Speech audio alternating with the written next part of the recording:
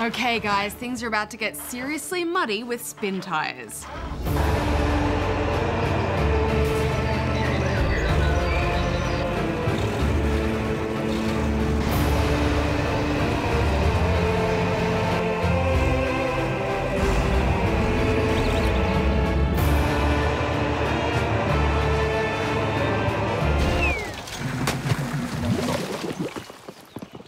SpinTires is an off-roading simulator set in the Russian wilderness, where mud is your biggest enemy. The ground is actually made of a deformable mesh that realistically squishes and swallows up vehicles as you drive across it. Prepare to get stuck a lot. Pretty impressive tech, isn't it? Absolutely, and it's quite hypnotic watching the ground get churned up over and over again, but it's also a bit deceptive because sometimes the ground looks solid, but it isn't.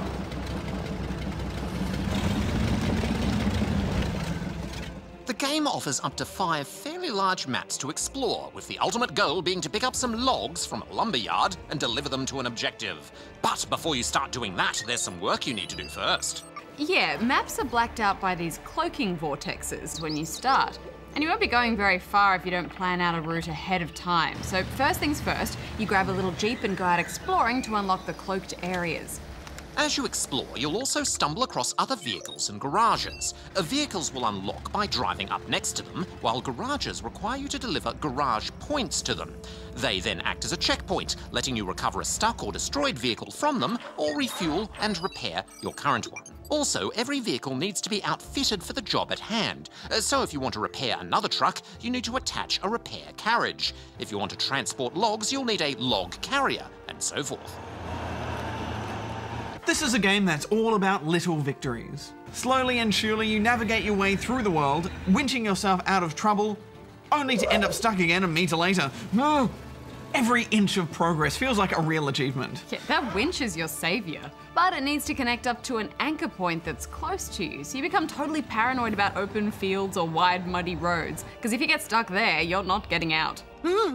Although you can swap into other vehicles, so if you do get stuck, break down, or need to refuel, you can attempt a rescue operation. But that doesn't always go to plan, does it, Barjo?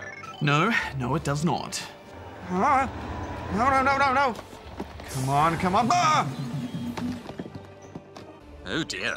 You do have a few tools up your sleeve to help get unstuck. Along with the winch, most vehicles feature four-wheel drive and differential locks, which make the tyres turn at the same speed. When you turn them on, they will greatly improve a vehicle's ability to gain traction. However, they also greatly increase fuel consumption. I don't know about you guys, but the idea of getting stuck in mud a lot just doesn't scream fun to me. Well, Hex, there are actually people who go off-roading and get cars stuck on purpose, just so they can winch them out again. Clearly, some humans derive pleasure from it. Yes, it certainly is a strange pastime. Maybe it's a human thing and not a robot thing, Darren. Maybe so, Barjo. Maybe so.